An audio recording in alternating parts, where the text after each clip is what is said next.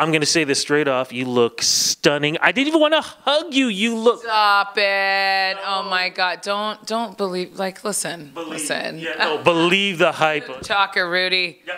I can't be that smooth. No, you look fantastic. Congratulations with the success of Big Brother Canada. But most importantly, you must have been thrilled when fans brought this back. Talk about this whole experience, because originally we weren't sure if there was going to be another season, and fans demanded it back.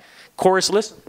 Honestly, it feels like a television miracle, and it's so rare that this happens, but we have such dedicated fans, and I think that dedication is only matched by the team that puts this show on. There are hundreds of people who put this show together, and we care. We put our blood, sweat, and tears into this show, and so, you know, to find out you're going on hiatus, you know, if you've been in TV a while, I've been in TV a while, you've been in TV a while, you learn to just roll with the punches. And so while I was disappointed, I immediately flipped into gratitude, because we got 5 years of this world-class show, and we have fans from all over the world and all across Canada, and it was something to be proud of. And so, you know, when you work in this business, you're in the back of your mind, you're always kind of waiting for that other shoe to drop, right? And so when it dropped, it's like, okay, well, we're gonna move on. No one's gonna die. It's gonna be fine. But the fans were having none of it. The fans were like, this is our show, and we want it back. And their devotion, the emails that they wrote into the station, and the petitions they signed, and the hashtag campaigns that went out, it was so incredible to watch. And it was like, you know, in the back of my mind, I'm like, it's the way it is. Like, you can't change something like this.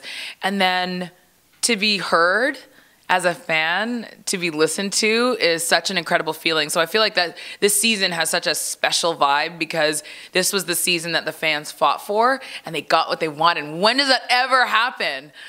So we are thrilled. It's gonna be a wicked season. Okay, now you're gonna get mad at me, because I was talking to some people before this.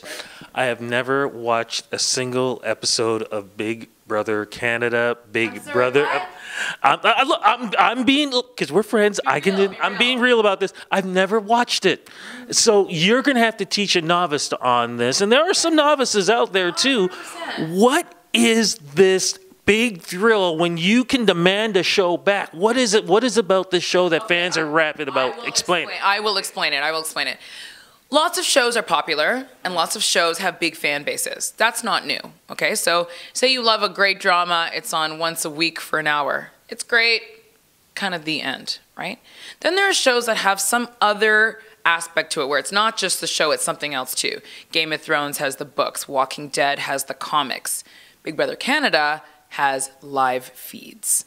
So because of this, for 12 weeks, when these participants are playing the game, you can go online and see what they're doing at any given time of the day. You can make your own decisions about what you think about people, not based on an edit. When you get to see that yourself, you get to know people in a way that you will never get to know someone else on any other reality show, or certainly not on a drama or a comedy where these are characters who are workshopped in a writing room, right? These are real people. So I think why the show has such lasting power. I mean, it's been going for over 20 years. I mean, it started in Holland, and now it's in 48 countries. Canada's still like the newer kid on the block. So we're able to like take you know, inspiration from all of the big brothers around the world, and we have our own cult following. Like, across Canada, people are watching the show, but we have a huge following in Brazil, in Mexico, in the Philippines, in Australia, in the UK, in Spain. Like, people are shouting us out constantly because we put the work in to make this world-class show in terms of the production value. But what our strength is that we have a very diverse country, which means our casts are very diverse. So where you'll notice in other Big Brothers, maybe not so much, you might have a couple of outliers, that is such a part of who we are as a country. To be able to see that reflected is so refreshing, and to see people who aren't walking stereotypes that you often see on so many other scripted shows and reality shows. So I think that's part of it as well. But it's also, at its heart, a social experiment. So I'm really attracted to it from a psychological and a sociological perspective, because I love seeing how people choose to allow their interactions to mold the path of their lives. And in this game, yes, it's a very superficial environment, but because they are real people and we're giving them real dilemmas each and every day in that house, you get to see what different people would do in that circumstance, and then you get to ask yourself, what would I do in that circumstance?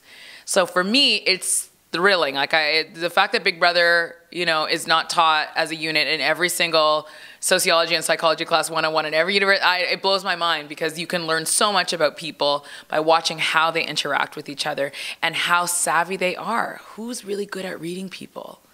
Who knows what somebody wants and knows how to manipulate them based on that?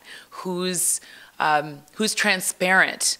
Who is, maybe too emotional for this game? Who do you see that they're going to be eaten up and chewed up by some of the smarter players? I mean, I'm fascinated, and it can be really cutthroat, but that's the world we live in. So I think while it is still a TV show, the people who are in it, they're real people, and so their experiences are real, and so there's something so genuine about that authenticity that you just can't get anywhere else. Do you think Big Brother Canada reflects society on what's going on today? It can. It definitely can. And sometimes in the best ways and sometimes in the worst ways. There's things that you can see play out before your eyes that make you understand like some of our darker human impulses, for example, groupthink, bystander syndrome. You see something, someone doing something to someone else, and you feel powerless to stop, so you do nothing.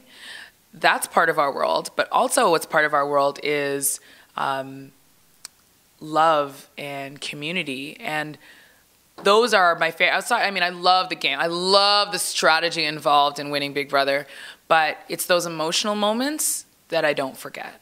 So in season 3, Godfrey, who is known as one of our best strategists ever, Zimbabwean Canadian, the moment when he was near the end of the game, he made it to final 2, and his sister came into the house. I think they gave him like 30 seconds with his sister, and then he found out he was going to be an uncle again, and she was pregnant, and like they're crying, and the joy that they share, and everybody watching it is crying. I'm like, those are the things that you'll remember, those moments that resonate with your spirit. Okay, so, I'm going to jump in, but what's been the most evil thing that you've seen on Big Brother? Evil, when I say evil, well, not, bad, like, but yeah, but, where you're just like, oh my God, I can't believe you actually did that to whoever. Yeah, okay.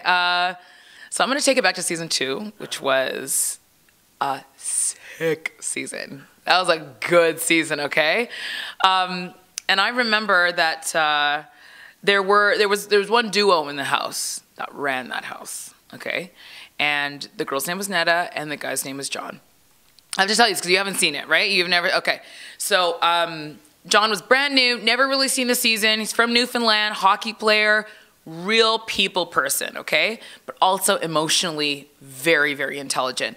And here comes Netta from Vancouver, a stylist, incredibly smart when it came to the game and strategy. And she knew Big Brother inside and out. She was a super fan from when she was like 11 years old, okay? So they just got each other for some reason from 2 opposite sides of the country, 2 completely different lives, and these 2 were like unbreakable. Not a showmance. They were unbreakable though. And we watched them run through this house. She knew all the game moves to make, he knew how to execute them, and he was a winner, so he would win competitions when he had to. And somehow, they didn't become targets until it was too late. Everybody realized that they were in trouble because they were a force.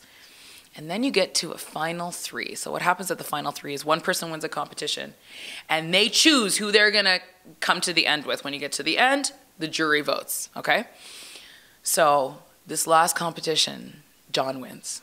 And everyone's like, oh my God, this is amazing. He's going to take Netta, his ride or die.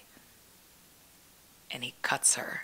And he takes the other girl, Sabrina, because he knows he can beat her because the jury's full of his friends.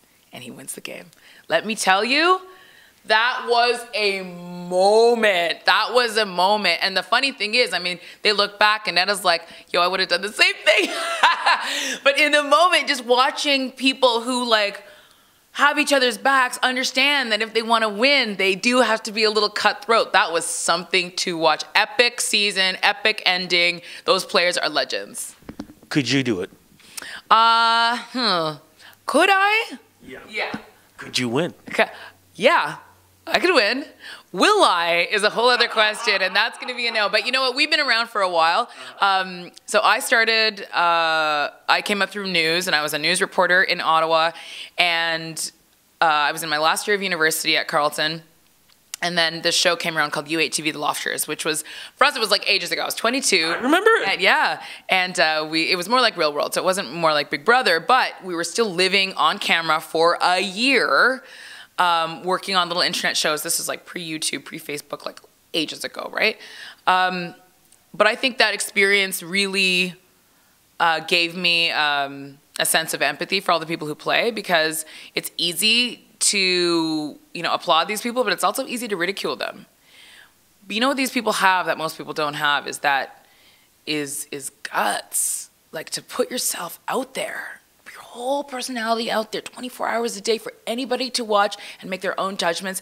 That takes balls. And so I, like, no matter, and they're like my kids. Like, sometimes they drive me crazy, but I love them all, because at heart of it, I know they're brave individuals who are, you know, everyone has their own reasons for doing it, but the fact that they can represent themselves or their family or their communities or, you know, their country of origin or whatever, the fact that they get to celebrate that and still just be them, like, it's pretty amazing. It doesn't happen every day. It doesn't happen every day.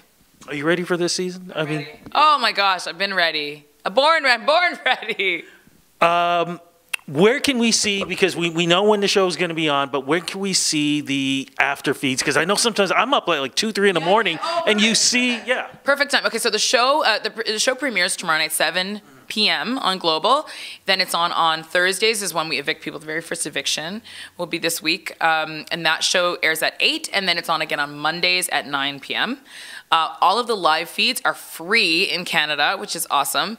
And you can find that at bigbrothercanada.ca. And that's also where you can vote for 2 house guests who have yet to be put into the house. So that's very exciting that vote's going on. And then you can see all kinds of stuff and videos from past seasons and some of our most epic moments. So yeah, it's a lot. And this is what I mean. Like, it's an intensive show. So I kind of jokingly every year put up a GIF that's like, or a meme that's like, you know, goodbye next 3 months of your life. But that's how it feels. It's a lot to get into, and it's a lot of love. It's a lot of love. I'm going to start watching. Please do. And let me know what you think. I'm definitely going to do it. Thank you so much. But more importantly, thank you for doing what you're doing, because, oh my goodness, girl, you represent so well. Wow. And you do such a great job in everything that you do. And the fact that 5 years this show has been successful, I think some of those elements has to do something with you too. Oh, wow. I don't know what to say. Wow, I'm speechless. That never happens. But it does. Congratulations. Thank you so much, Rudy. Thank you.